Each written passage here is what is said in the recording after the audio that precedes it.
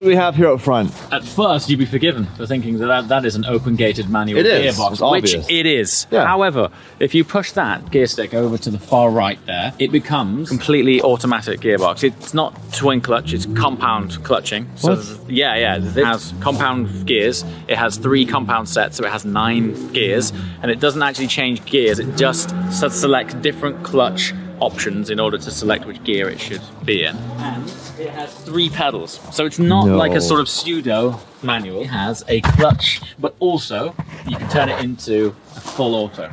Don't ask me how they did it.